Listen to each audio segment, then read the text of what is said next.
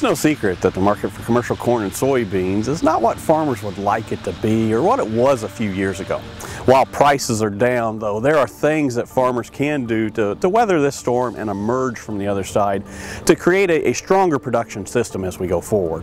Hi, my name is Chad Hart. I'm an economist with Iowa State University Extension and Outreach, and over the next couple of minutes I'd like to share with you a few tips to talk about how to build that strong financial business.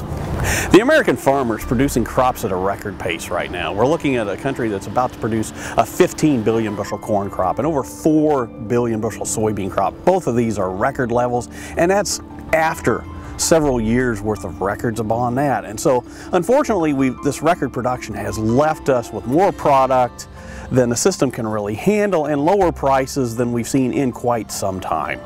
While these low prices will remain for at least another couple of years, there are things farmers can do to protect themselves and their finances as they look for the markets to rebound.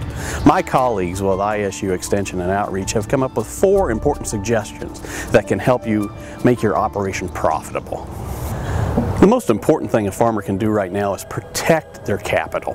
Right now, cash is king. Now's the time to look at assets that we've purchased over time and determine if we really need them or not. It's also the time to diversify our farm income.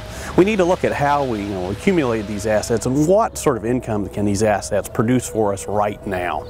We also have to review our family living expenses. Over the past few years, we've gotten used to living high on the hog, where we've been able to take that family vacation to a tropical location or maybe renovate the farmhouse.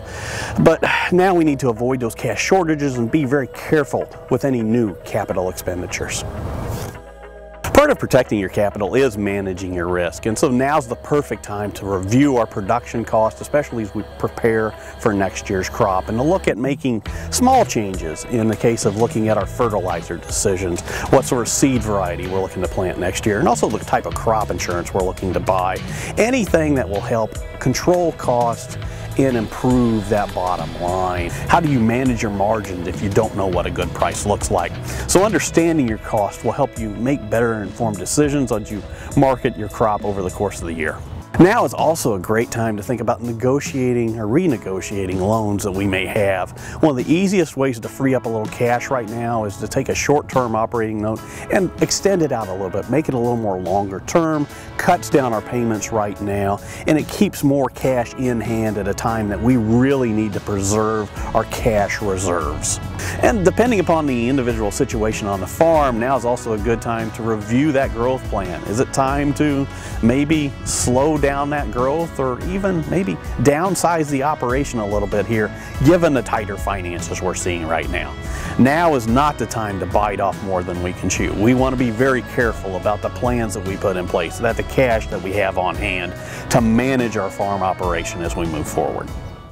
And maybe most importantly, as we go forward here, now's the time to talk with the specialists that help us run our farm business. Now here with Iowa State University Extension and Outreach, we have many different people and programs ready to assist you as you look at determining your best course of action that your business is going to take. For example, Ag Decision Maker provides many tools and resources for the farm that you can pull up on your computer.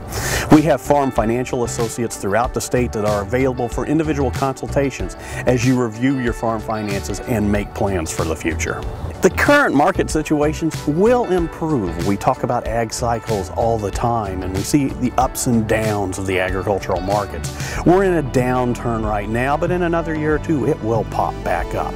Hopefully, the information we've shared with you today will help you think about ways to better inform your farm business and make those plans to make sure that you have a strong, viable farm in the future.